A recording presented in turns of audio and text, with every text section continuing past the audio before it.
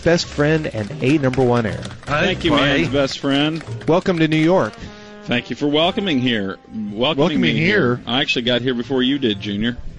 That is true. You got off the plane first. That is correct. Did you guys enjoy your exit row seating? Thank you, Junior, for doing that for us. Thank you, Junior. Awesome. Better walk away Way to from go. me. Did you luxuriate? Women alone. Concentrate on the show. Did you luxuriate in exit row seating? Mm-hmm. I appreciate you putting me in an exit row. Junior always takes care of us, makes reservations early. Now I'm going to complain. Because that's what he does best. Because that's what I do best. That's all he does.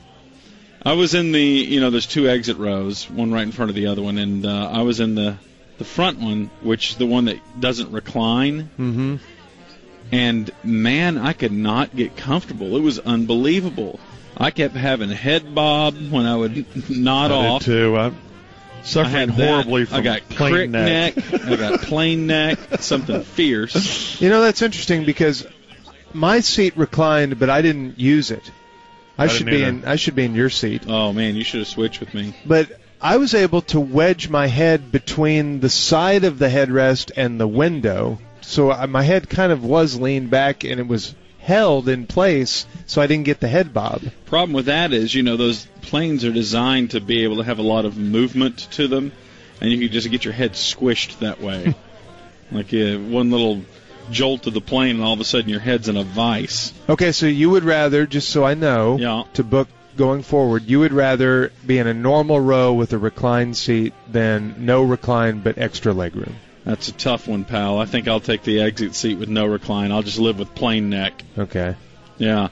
Now, it was nice because I was in the exit row, had tons of legroom, and nobody in the middle seat. Yeah, I had that too. Yep. And then on the other side, on the aisle, was a hot blonde girl who was all nice and prettified and, took good care of herself. You can tell she was well-groomed down there, all that. But she had the libido killer of plowing through Christian literature.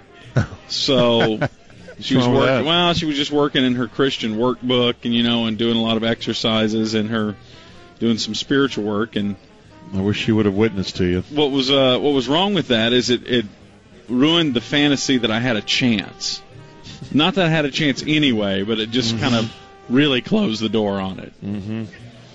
So, but she was very nice, and the flight here was fine.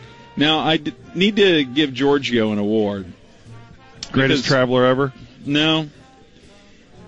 You are the greatest small talk magnet I've ever seen. Because people look at me as a friendly face and they want to talk to me. As we were leaving LaGuardia and waiting, we were at the cab stand in line. You got targeted by this man for generic sports talk. It wasn't that generic. It was so generic.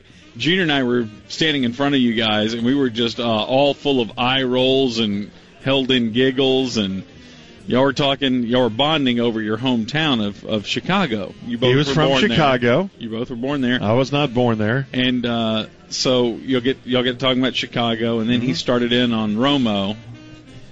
And stop. He had an interesting thing when he said I would take Romo over Cutler.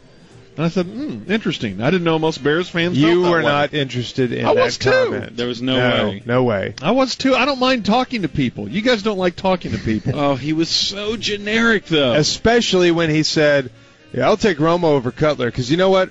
Romo at least gets you to the playoffs. Yeah, now he was a little off there. Now, he'll fall apart in the fourth quarter once he gets there, but he'll get you to the playoffs.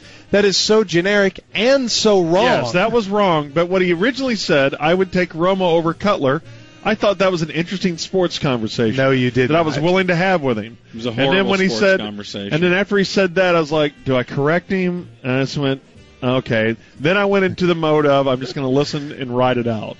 And I just agreed with everything he said. You also had the moment where I had some audio of this, too. You were rolling on this? Yeah. That's an invasion of my privacy. Yes, it was. Well, I got to justify this new purchase. Where is my dang monkey? You also had a moment where he started rolling because you brought up that you used to live in Wheaton. And Gordon looks at me. He goes, "There it is." He brings up Wheaton every. Something I had in common with the guy. He was from Chicago. Bring up Wheaton. And that's what you do in conversation. And then I said, "Wait." Next out of his mouth is going to be, "Yeah, and I played against Chuck Long." But you never said no, that. I wasn't going to say that. All right, let's see if we I can don't get even know this, if that's accurate. pulled up here somewhere. What do you think over here, Junior? Can you see what he's labeled? iPod. That's got to be Look one right? that says Mama Bear. All right, let's see if we can get any of this on sports. You hearing anything? That machine has failed that you just I bought. got a brand new machine because those guys stole my Stoli thing. I hear something. Is that the one that's going into right there? Right here.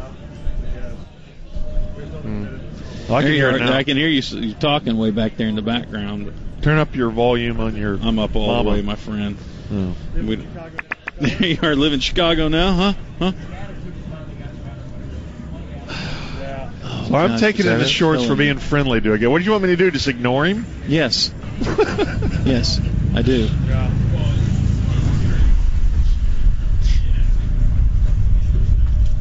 Oh, dang it. Yeah, Trestman's pretty sharp. Yeah. Sometimes they have good offense now.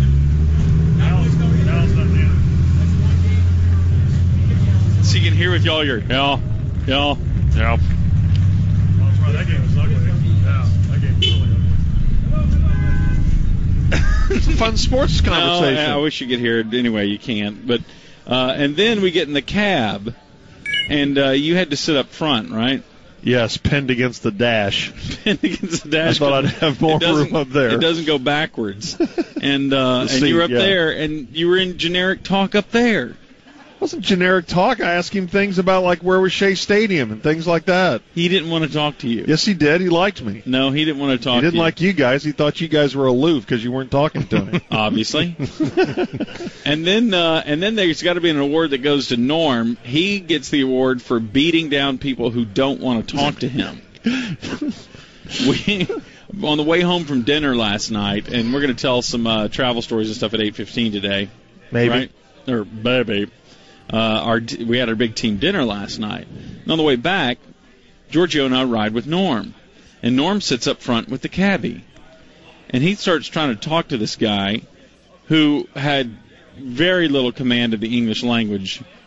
Either that or he was just rude to Norm. He didn't want to talk to Norm. Because Norm was trying to do sports humor with him. Garbage humor. Norm goes up.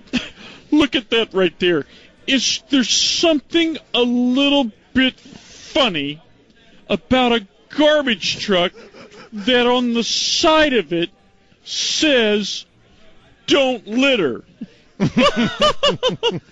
And he gets no response from this cab driver. Those guys could never do a show together. They had zero radio chemistry. And then it was weird as they went on. They started, like, when they would talk to each other, they like lean in and kind of whisper to each other, like they were in on something. Really? Yes. It was really strange. George and I were in the back and it was like, man, we're witnessing a drug deal right now. Because Norm would lean in real close to him and talk into his ear, and then the guy would lean back into Norm and say something. I tell you, I can't hear you.